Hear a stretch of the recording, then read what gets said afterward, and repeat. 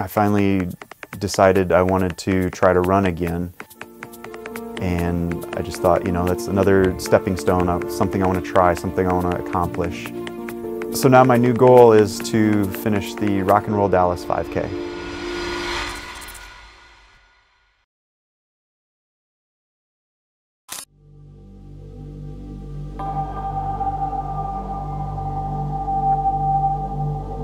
It was May 9th, 2009, and we decided to go and anchor out at Pine Key Island, and then all of a sudden the boat just blew up. It felt like I was flying through the air for a while. Everything went black. It's a little surreal to be back here. It really made me realize that we should never take anything for granted. I used to take a lot of things for granted, and I don't anymore. As I was laying in the hospital bed, I didn't really know what my future was going to be. I didn't even know if I was going to be able to walk again.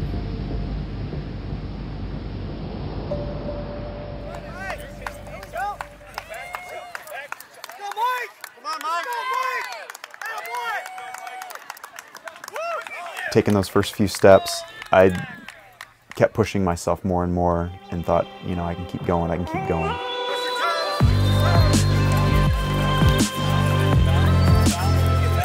Getting my mobility back was huge.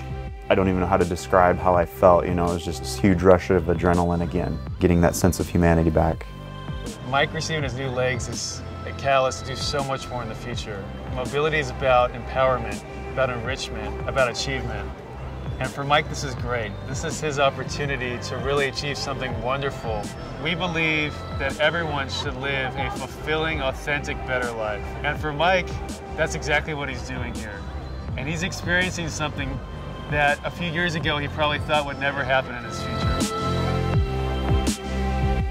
3.1 miles is a long ways. I'm definitely very nervous about it. I am making progress, but I'm definitely not there yet. It's a long ways to go.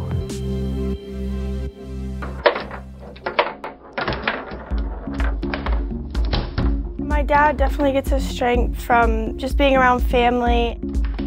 I think the accident has increased our love for each other. We're definitely hard on him. We're very competitive. You know, we're always trying to push him to become even better.